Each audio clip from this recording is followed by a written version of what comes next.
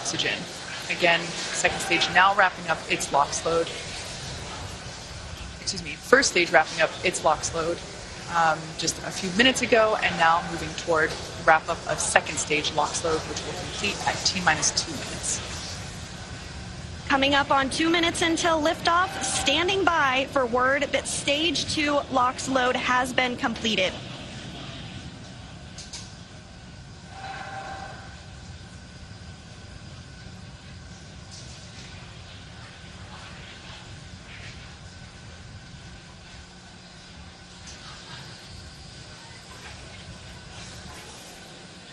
Dragon is in auto idle. Stage 2 LOX load is complete. There we heard the call out. Falcon 9 is now completely fueled. All of its propellants. So gas closeouts are starting. Expect loud landing. All of its propellants, and we can see that leftover liquid oxygen now being vented or released, now flowing further away from the vehicle. So nearly 1 million pounds of liquid oxygen in RP1 now on board Falcon 9. It is fully loaded and ready for launch. And coming up at T-minus 1 minute, we'll hear that Dragon is in countdown. Its flight computer will switch to countdown mode, and we'll hear that the flight termination system on Falcon 9 is armed. FPS is armed. Falcon 9 is in startup and is now controlling. And there you heard it. Dragon is in countdown. Dragon's flight computer in countdown. The flight termination system now armed. We should get the final go for launch from SpaceX launch director Mark Surtees. Dragon, SpaceX. Godspeed. Go for launch. SpaceX Dragon, go for launch. SpaceX reports go. Crew reports go. 30 seconds until liftoff.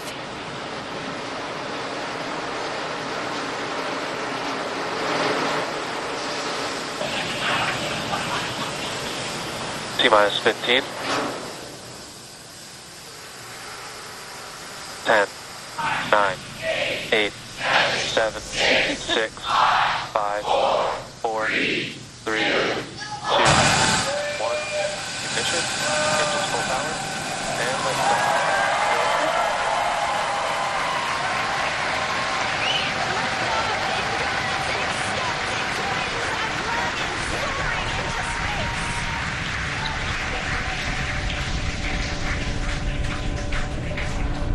Stage 1 propulsion is nominal. Vehicle is pitching downrange. Stage 1 propulsion is nominal.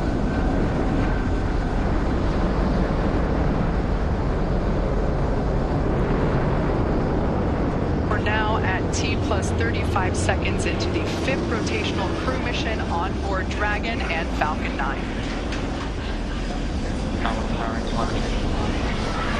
Coming up in just a few seconds, we'll hear the call out for stage 1 throttle down. Stage 1 throttle down. Falcon 9 engines throttling down to help pass through the period of maximum dynamic pressure. This period is known as max Q, and once the vehicle... There we just heard that the vehicle is now traveling faster than the speed of sound. Once through max Q, we'll throttle those Merlin engines back up. Max Q. Stage 1 throttle up. Stage 1. Stage 1 Bravo. Copy 1 Bravo. That call out for 1 Bravo means we're in the second and final abort mode for the first stage, continuing to get good performance. The crew is already pulling over 2 Gs. And next up is going to be a couple of events in rapid succession. First will be engine chill on the second stage and back engine. And there you heard that call out. And then we'll have MECO, or main engine cutoff, where the 9 engines igniting will cut off in preparation for second stage separation. Then we'll see the single Merlin vacuum engine on the second stage ignite and continue to carry the Crew 5 astronauts to orbit. Just like we did on first stage, that MVAC chill is intended to help pre-chill the hardware prior to the full flow of that densified liquid oxygen. Stage 1 throttle down. At this point in time, those 9 Merlin engines are beginning to throttle down in preparation for MECO, or main engine cutoff.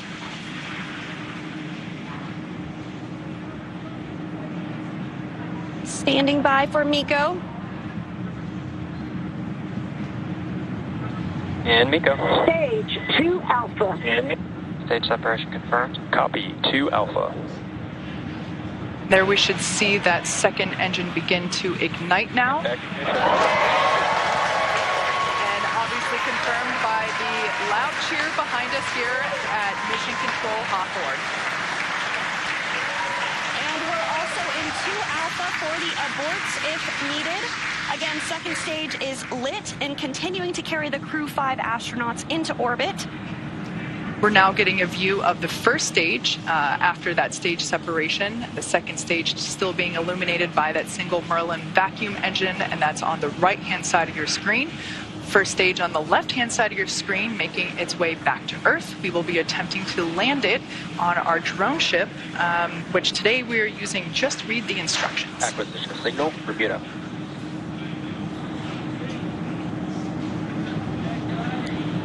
And we did hear that acquisition of the ground station in Bermuda. The first stage is continuing to make its way back to Earth, and the second stage is going to continue. SpaceX, trajectory nominal. Another good call, trajectory nominal. Dragon copy. Confirmation there from Commander Nicole Mann. You can also sort of see the Space Coast there in the background of the first stage on the left-hand side of your screen.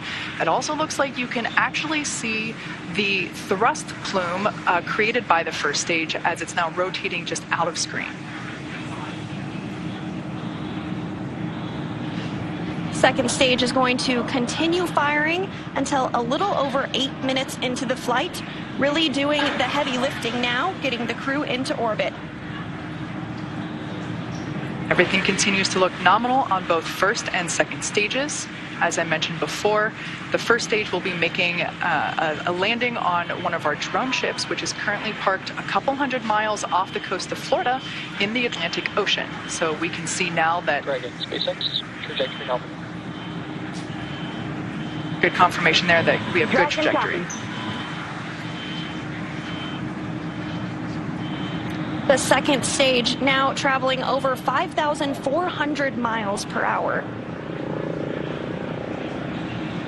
Crew is pulling a little more than 1G right now. That's going to continue to ramp up, peaking just before we get to second stage cutoff here in just a few minutes from now.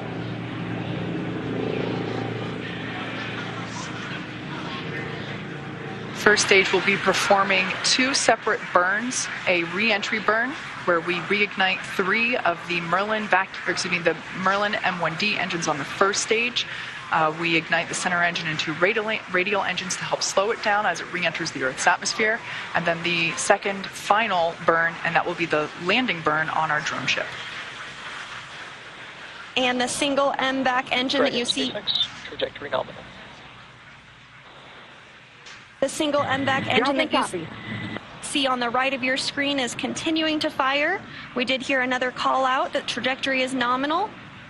Crew heading in the direction that they are supposed to be. AFSCM. This single engine can produce over 220,000 pounds of thrust in the vacuum of space. Now over 200 kilometers in altitude. We will start to hit events now in a rapid succession as the first stage continues to make its way back to Earth and the second stage continues its burn. Just a couple minutes left in that burn.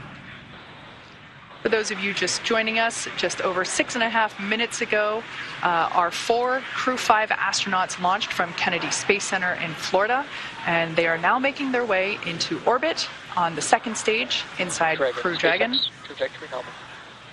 Which we're hearing that the trajectory on that is nominal. Dragon copy. They are safe inside Dragon Endurance, whereas the first stage on the left-hand side of your screen is making its way back to Earth.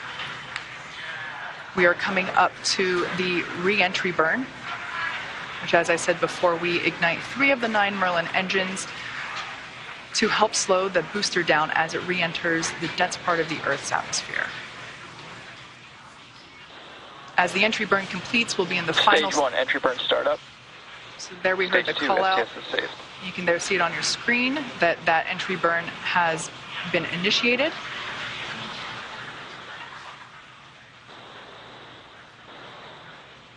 And as that entry burn completes, we'll be in the final different abort phases here shortly, which essentially correspond to areas along the very northeastern seaboard of the U.S.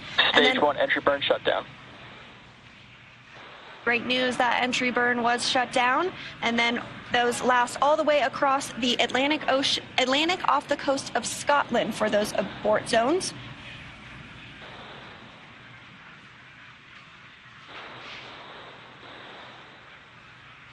Everything continues to look nominal for both the first and second stages. Terminal types.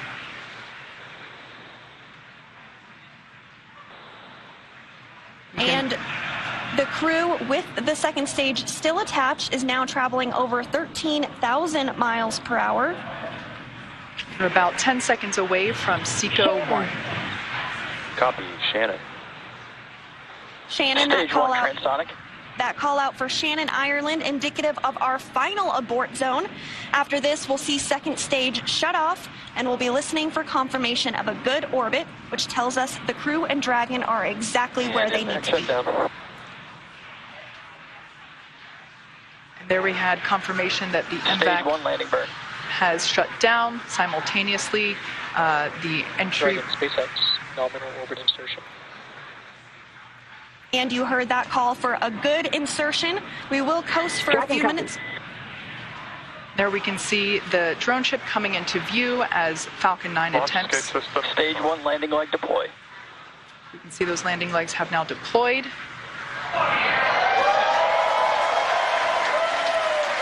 as you can see on your screen, and you can hear by the clapping and cheering behind me, Falcon 9 has landed on our drone ship just through the instructions, parked off the coast of Florida. And again, that second stage separation will be coming up just a couple of minutes now.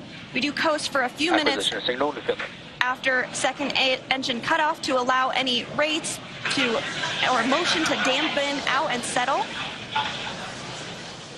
And looks like we're going to get a view of the second stage as it separates here shortly. We did hear that the crew has been successfully inserted into a good orbit.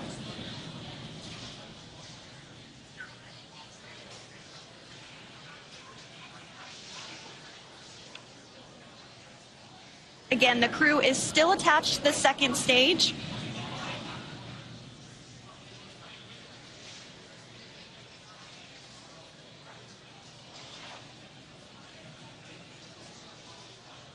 We are expecting stage separation to occur in just over a minute from now, about 1 minute and 8 seconds. And that's when the, when the second stage will separate from the Dragon trunk. The Dragon trunk is the part of hardware where we are able to house the cargo that is able to be exposed to the vacuum of space, as well as the solar panels which help power Dragon while it is on orbit.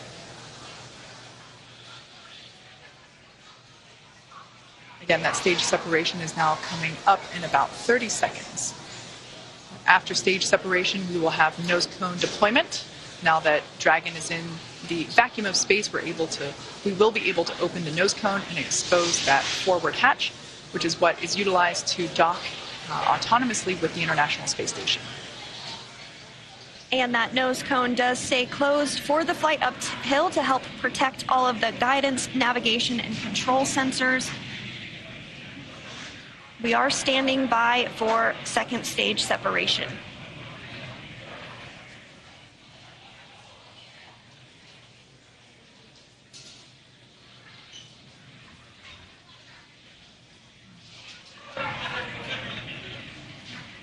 And there is separation. Dragon separation confirmed. And Dragon, did you not show up there? Dragon copies and Dragon Mid-Tier Launch Director on Dragon. On behalf of the entire launch and recovery team, it was an honor and a pleasure to be a part of this mission with you. And while October 3rd may belong to the Mean Girls, October 5th will forever belong to Crew 5. Godspeed, Endurance. Cheers.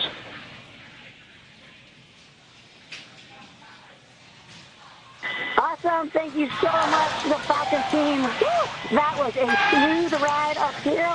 You got 3 rookies that are pretty happy to be floating in space right now, and 1 veteran astronaut who's pretty happy to be back as well. Let's see what you got to say, Koichi. Falcon team, it was a smooth ride, and I see all the 3 happy faces here. Back in 0G, and I appreciate all the help to give us a smooth ride and training. And thank you so much.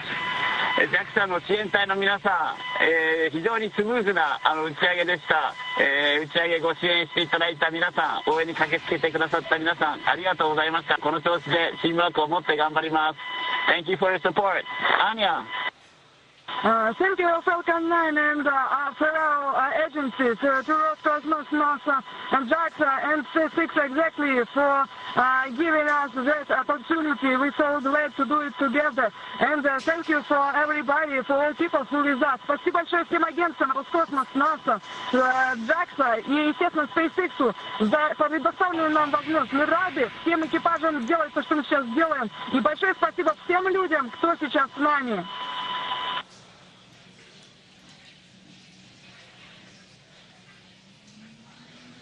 Really nice words there from the Crew 5 crew, as well as... And Dragon, Falcon 9C, thanks for the words.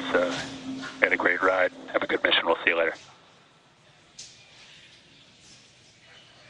A wonderful Mean Girls reference there by Launch Director Mark Soltis, and then we just heard from Chief Engineer Dan Alex. And we just heard our first Quindar tone, indicating the crew is in space. Humidifier activation and service section Draco checkouts. Expected loss of signal, New Hampshire. Dragon copy. And Kate, it did look like we were getting our first views of that microgravity indicator. I did see that as well. And we're getting views now of the crew on orbit, 3 of them for the first time ever. We saw some cheers, some high fives. Looks like they're feeling great.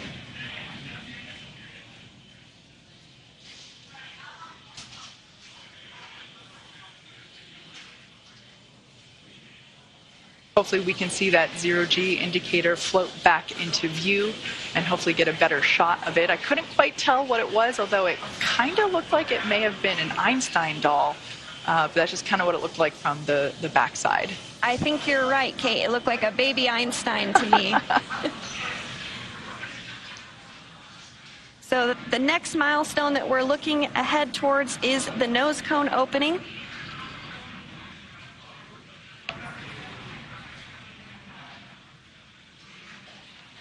If you've just joined us, we had a successful liftoff exactly 16 minutes ago of the Crew 5 mission. They had an on-time liftoff from Kennedy Space Center at noon Eastern Time. They had a smooth ride up to orbit. The first stage landed successfully on our drone ship. Just read the instructions, and everything has been looking good so far. We are hoping to get another view on board Dragon once we're able to get that camera back. But so far, everything leading up to this point in time, we got a shot there of the MVAC engine, which is no longer firing. It is coasting with that it's attached to the second stage, which has been separated from Dragon. So everything was super smooth this morning, starting all the way back. I think we got here around T-4.